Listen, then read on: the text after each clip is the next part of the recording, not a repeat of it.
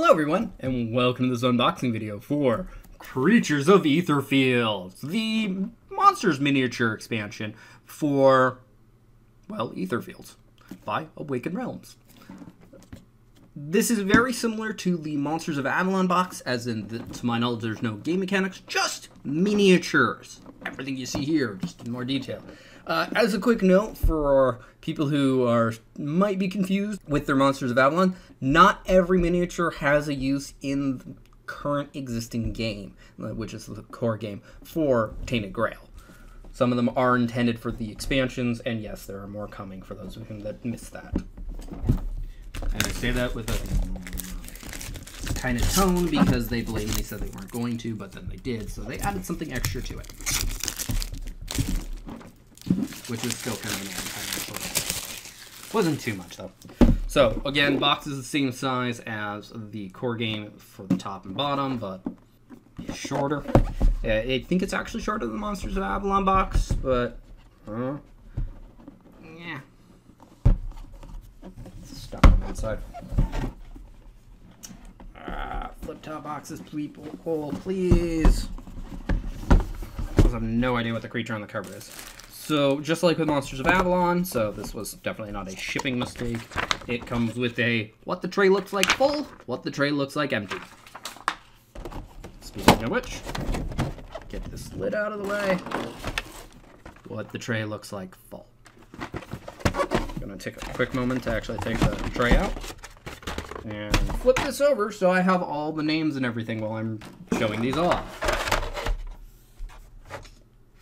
Alright, so I'm just going to go left to right, down.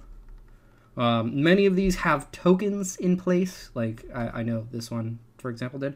But speaking of which, Box Knight! Yeah! I am made of cardboard, or just covered in cardboard. This is adorable. Definitely made of parts, or potentially just covered in more parts. Tiny little sword and a shield. Then we have what's referred to as Sweet Scent. Lots of wings, standing on a rock.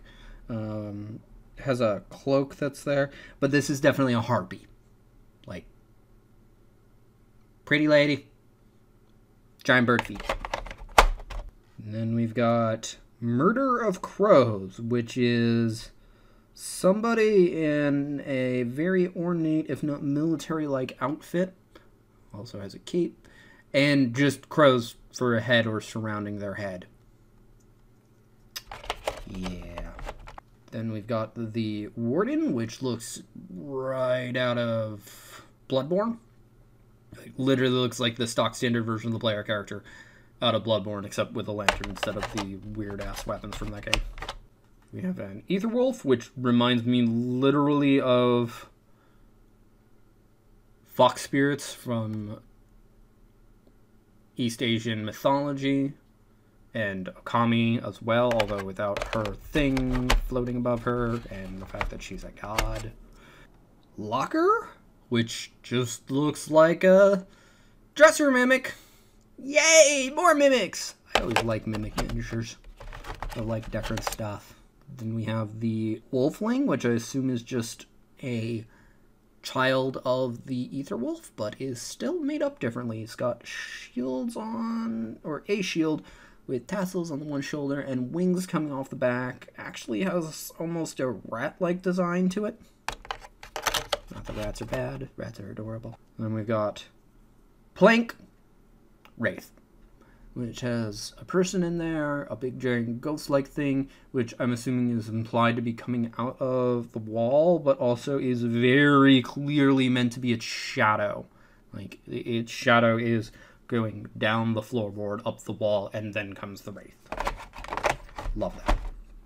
Reminds me of a lot of the stuff that I recall coming in Solomon Kane, which is done by the same people as Wreckbuster. And we have Moth Knight with a mask, a booty. I'm used to Kingdom Death, so whatever.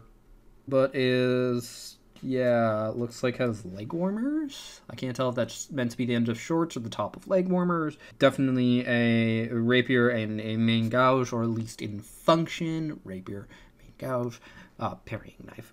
And definitely looks like stereotypical Western European aristocrat duelist. Then we have Dresser Monster. It's very clearly in a dresser. It's called Candle.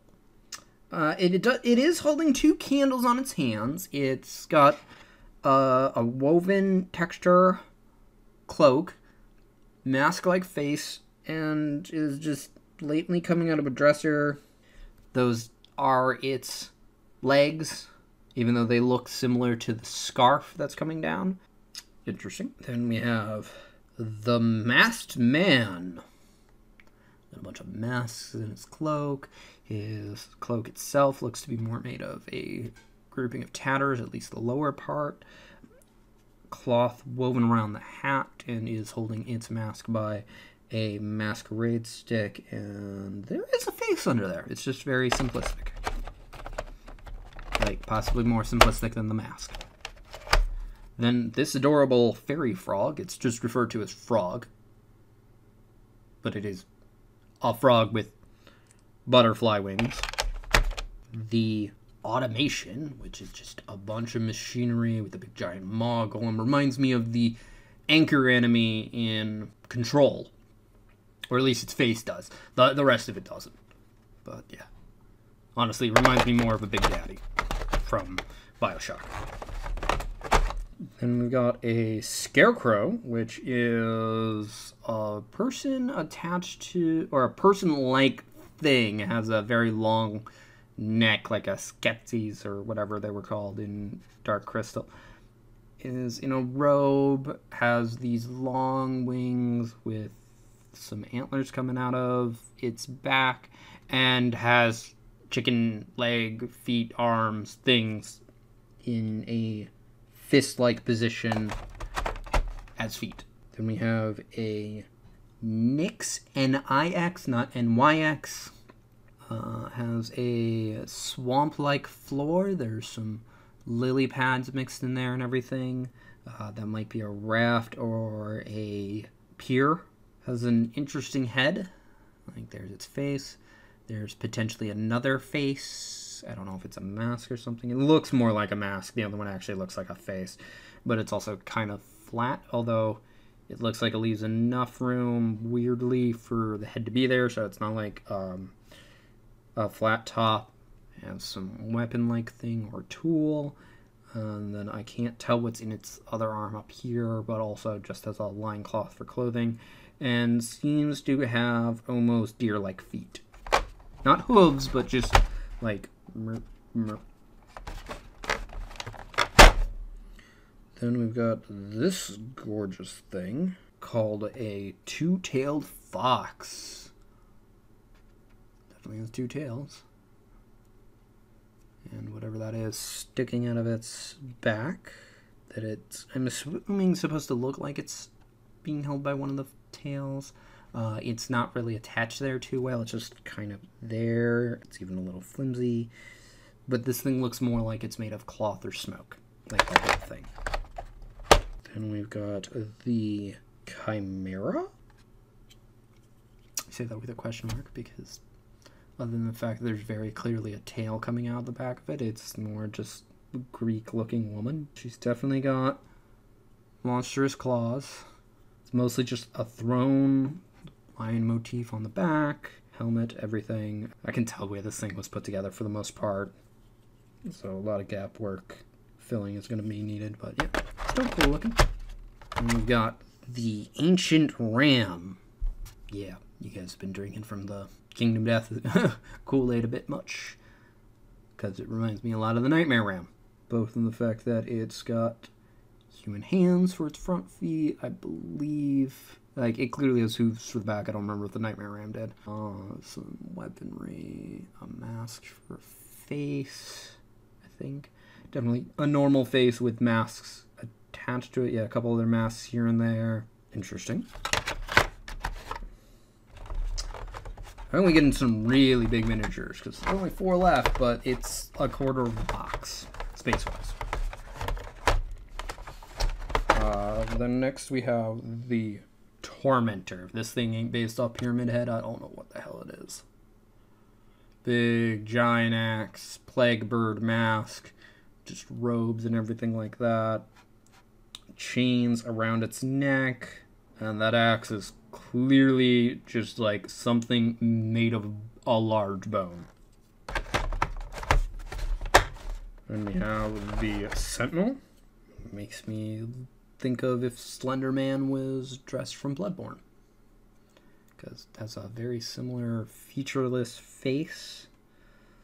Has a bird skull on the end of its cane or staff, a weird-ass lantern or incense burner thing, a book hanging from its torso, and then there's a bell and a bunch of keys on its back. That goes back in the box weird. Then we got the Fortune Teller, probably the prettiest looking model in here.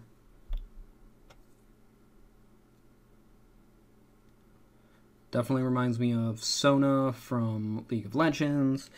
It has vines down the back of her cloak. The base is gorgeous.